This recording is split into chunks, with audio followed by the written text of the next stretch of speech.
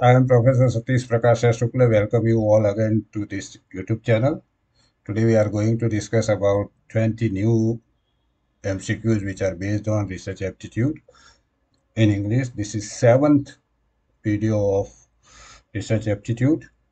Question number 121 to 140 are discussed here with the answers. Let us start. Question number 121. Parametric test can be used if data are obtained in dash scale. Let us see the option interval or nominal. Number 2, interval or ordinal. Number 3, ratio or nominal. Number 4, interval or ratio. Friends, parametric test can be applied only if the data are obtained in interval or ratio scale. So option number 4 is correct. Question number 122. Obtained value of chi-square for responses given by the subjects to a particular statement is 35.41. And table value of chi-square for the same responses is 13.28. Which decision should be taken for this statement? Observed value is 35.41 and table value required is 13.28 for significant difference.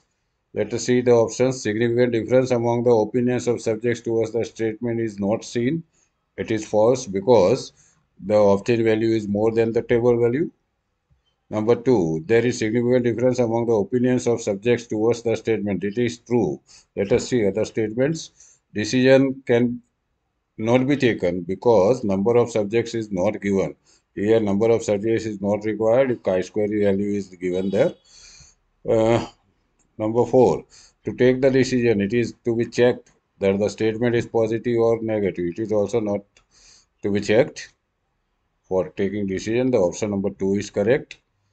If required value is 13.28 and observed value is 30.41, that is more than the required value. So there is significant difference among the opinions of subjects towards the statement. This type of the decision is taken.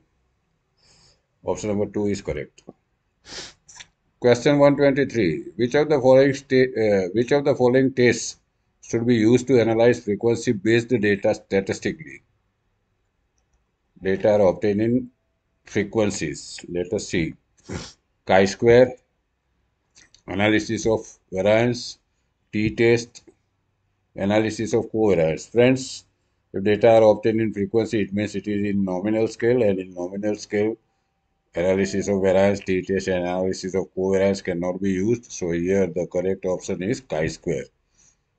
Chi-square should be used to analyze the data which are obtained in frequencies.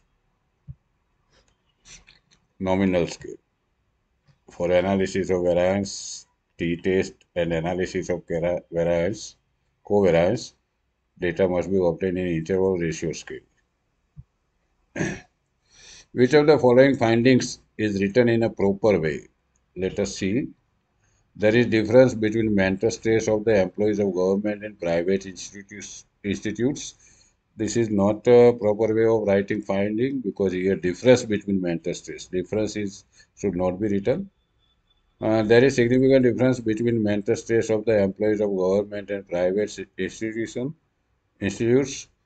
It is also not a proper way to write finding because significant and difference, both the words are used here. Employees of government and private institutes have similarity in terms of mental stress. This is true. This we can write. There is difference between scores of the employees of government and private institutes in mental stress scale. It cannot be written because here also the difference is written. Clear-cut finding should be written in such a way that a layman can also understand what is the finding. So option number 3 is correct. Employees of government and private institutes have similarity in terms of mental stress. Question number 125. Which of the following cannot be included in byproduct of research? Let us see the option. CI program developed by researcher. Ready-made test used for research. Self-study material developed by researcher. A test standardized by researcher. Whereas option number 1, 3, and 4, whatever is given in these options can be considered as the byproduct of the research, but the option number 2 that shows that the ready-made test used for research, it cannot be a byproduct of the research because it is developed by somebody else. So it is not a byproduct of research. Option number 2 is correct in terms of the question. Question number 126. Implications of research should be written on the basis of. Implication of research should be written on the basis of hypothesis, objectives, sample, findings. Friends, the implications of research are always written on the basis of findings only. For each finding, we have to write the implication. Findings of research for generalization are derived on the basis of, let us see, hypothesis testing, size of sample, research tool, inductive thinking. Friends, the findings of research for generalization are derived on the basis of hypothesis testing. Option number 1 is correct. Question number 128. Which are prevalent citation styles used in research reports? Style or styles used in research report? Let us see APA, Chicago, Ghost, all. Friends, the correct option is all. All are different styles of writing citation in the research report. APA, we know that American Psychological Association. Chicago Style Guide for American English, also called CMOS, Chicago Manual of Style. Ghost is Russian government standard. Presentation of which of the following is not required in research report according to APA? What should not be mentioned in the research report? Not compulsory according to APA. Endnotes and footnote, number 1. Bibliography, number 3. Endnotes and bibliography. Number 4, bibliography and footnotes. Friends, APA says that there is no need to write endnotes and footnotes in the research report. Instead of that, we have to write everything in the bibliography. So option number 1 is correct. Question number 130. What is full form of DOI? Let us see the options. Digital Object Indicator, Dynamic Object Identifier, Dynamic Object Indicator, Digital Object Identifier. Friends, DOI is Digital Object Identifier. It is a string of numbers and letters and symbols that is given to the papers, articles that is published online. DOI is a kind of identity of the research article or paper that is presented online. Digital Object Identifier. It is a group of numbers, letters, and symbols. Question number 131. In which of the following sequence number is not given to the reference according to APU? Sequence number is not given. Let us see. Bibliography and not footnote, both A and C. Friends, according to APA, we should not give the sequence number to the references if those are written in bibliography. So in bibliography, there is no need to write sequence number of references. So correct option is bibliography. In endnote and footnote, we have to write the numbers. 132. Which are the types of statistics? Let us see the options. Descriptive and inferential, descriptive and critical, critical and inferential, descriptive and researchable. Friends, two types of the statistics are there generally which are used in research. Descriptive and inferential. Option number 1 is correct. Which type of measurement will it be called? If average income is calculated on the basis of census of Indian population, entire population. Let us see.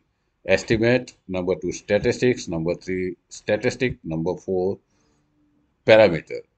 Friends, if the all the units of entire population are considered, for collecting data, and on the basis of that, if any statistical calculation is done, then it is called parameter. So it is parameter because census survey in India is done after every 10 years, and in that the entire population, the data of entire population of India is collected. So it is parameter. Question number 134. Which are the types of estimating parameter on the basis of statistics? Number of point and linear. Number 2, point and interval. Number 3, interval and non-linear. Number 4, point and non-linear. The question, let us see again, which are the types of estimating parameter on the basis of statistics? Friends, we know that the statistical results found by using the data of sample is called statistics. And on the basis of statistics, the parameter is estimated.